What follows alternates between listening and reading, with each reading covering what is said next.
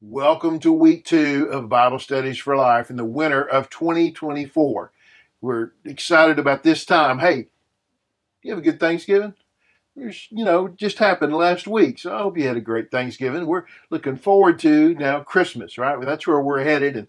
And this is a series of passages that are getting us prepared. We're in the Advent season. So before we dive into Isaiah chapter 8 and 9, just want to be sure that if you haven't already, hit the subscribe button. Just punch that little button. It's real easy. Then hit the thumbs up, like the video. If you want to comment, if you've got a question, if you want to tell us where you're watching from, put that in the comments. And then always, we love it if you'll share the video with somebody else, okay? If you want to support our work, you can go to give.exposedtochrist.com and support the teaching and the ministry work that we have as well. All the gifts are tax deductible. Can give them end of the year contributions are welcome. Okay, we're going to look at Isaiah chapter 8 and chapter 9 today. So we're going to start here with the darkness. And we said this last week, but I think it's important for us to consider life without knowing Christ before the knowledge. We live on the other side of this, so we really want to try to dive in and understand what was going on.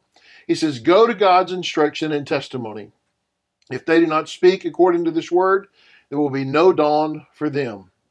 They will wander through the land, dejected and hungry. When they are famished, they will become enraged, and looking upward will curse their king and their God. They will look toward the earth and see only distress, darkness, and the gloom of affliction, and they will be driven into thick darkness. This is a key word here. Oh, look, I've changed colors to green. What do you think? It's Christmas, we're doing that. Look. If you don't listen, if you don't follow God's word, there is no dawn, right? And you see this description of the Israelites who are at this place where you can decide to follow the Lord or you can reject him. And if you do, you're going to wander through the land. You're going to be dejected. You're going to be hungry. You're going to be famished. You're going to be enraged. You're going to look up and curse the king and God.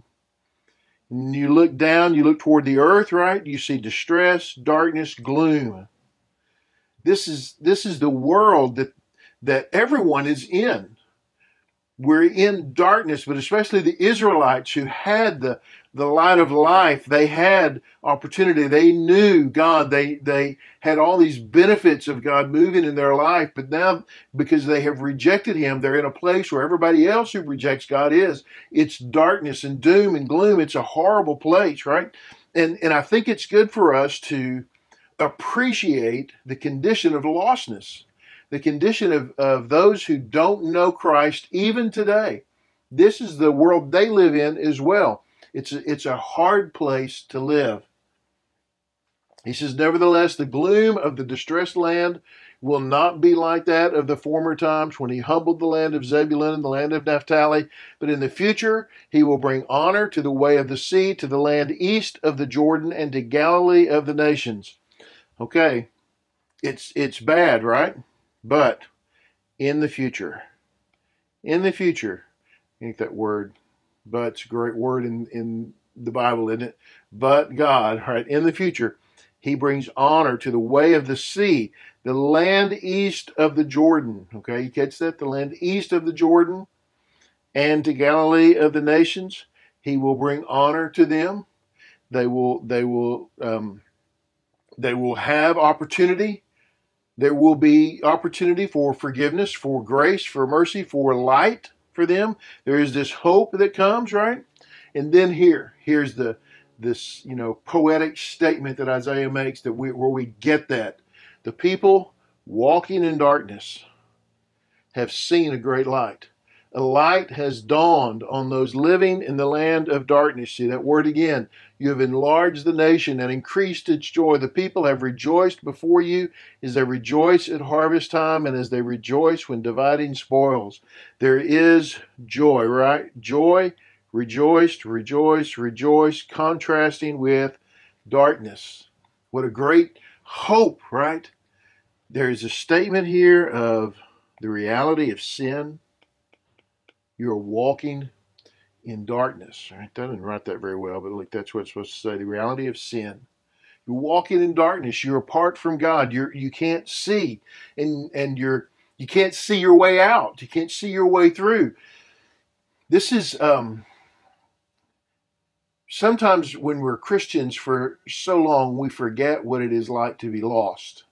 We forget what it is like to have no hope. We forget what it is like to live in darkness. There is no way through.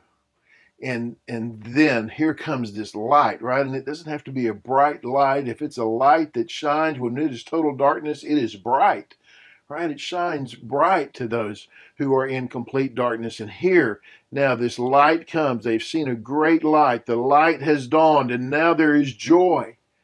There is joy. People have rejoiced before you. There is joy that comes. This is why we sing joy to the world, right?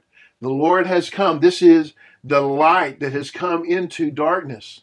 For you have shattered their oppressive yoke and the rod on their shoulders, the staff of their oppressor, just as you did on the day of Midian. For every trampling boot of battle and the bloodied garments of war will be burned as fuel for the fire. This is the shattering the oppressive yoke, the rod on their shoulders, the staff of their oppressors.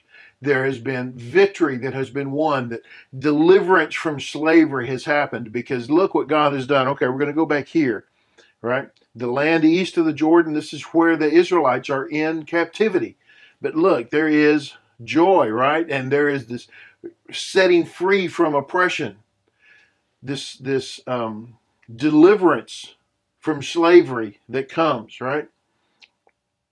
And then, how does this come? See this war, right? Battle, right? This very adult sounding stuff. And then you have this, for a child. And it's almost like, well, where's the warrior, right? No, it's for a child will be born for us. A son will be given to us. And the government will be on his shoulders, and he will be named Wonderful Counselor, Mighty God, Eternal Father, Prince of Peace, and the dominion will be vast, and its prosperity will never end. He will reign on the throne of David and over his kingdom to establish and sustain it with justice and righteousness from now on and forever. The zeal of the Lord of armies will accomplish this. Just one thing, when you see that Lord of armies in the CSB, that's what, if you're reading King James, the Lord of hosts, right? For a child will be born to us. We know this, right? This great prophecy of the coming of the Messiah. The child will be born for us. A son will be given to us. A child and a son. And you see this preciousness and this fragility, it seems, right?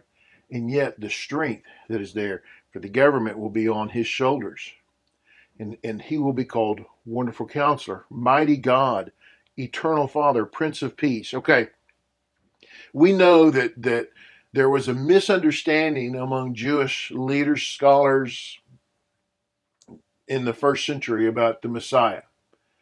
And especially this argument that Jesus couldn't be the Messiah because he was a man, and man can't be a God. But here clearly you see this description of the Messiah as God, right? He is mighty God. He is the eternal Father. He is the Prince of Peace. These words used about him, this Messiah, that clearly also fit to who Jesus is. This is who Jesus is. These are the words that are used to describe him. Now and before he came to earth, right? And the dominion will be vast. Prosperity will never end. He will reign on the throne of David and over his kingdom, this vast kingdom. He died on a cross, and people say, well, how's that? But now we see him as the King of all kings and the Lord of all lords. He does sit on the throne of all of the kingdom of David. That is, all those who fall under the rulership of Jesus. He is our king, and he is a descendant of David, so he is carrying on this kingdom, right? But he is the king of all the kings, right? He establishes and sustains justice and righteousness forever. And then this great promise, the zeal of the Lord will accomplish this. You see this consistently in the prophets, in this statement that God will do this. God will accomplish this. And okay, they looked at this and literally for hundreds of years following this, they waited and waited for this. And what appears here, let's see, back here, the people walking in darkness seeing a great light, because these people are in a horrible place, right? And now God's going to bring light. But it does not get answered for hundreds of years. They waited for hundreds of years. And there could have been a lot of people that wondered, I don't know that God's going to do it. Let me tell you, the zeal of the Lord God Almighty will get it done. God will accomplish his purposes. When I was in college, very quick story. When I was in college, I was at the University of Texas. I went to, with some of my friends, we went to an American atheist meeting because Madalyn Murray O'Hair was speaking. Some of you that are my age and older know who that is, right? The leader of the atheist movement in the 60s and 70s and 80s, for sure. And one of the things that she said in that meeting was that Jesus can't be God because he said he was going to come back and he hasn't yet. Well, then there you go. He must have been lying, right? Because it hadn't happened yet. Let me tell you, he will come back. The zeal of the Lord of armies will accomplish this. We may not have seen it yet, but that doesn't mean it won't happen. That was the message to the Israelites in the first century. You may not have seen it yet, but that doesn't mean it won't happen. And certainly it did happen in that first century. But for hundreds of years, they waited. And we may have waited for centuries, for millennia, but he will come again. There is always that hope of his return. Just as there was that hope of his first coming, there is hope of his second coming. All right, hope that's helped as you study this. Thank you all for teaching. Boy, I just love seeing those of you that have been watching and that you're teaching faithfully every week. God bless you for that. I really appreciate that. You mean so much in the kingdom. We appreciate you for your sacrifice every week to do that. God bless you. Subscribe, like, comment, share with somebody else. We'll see you next week.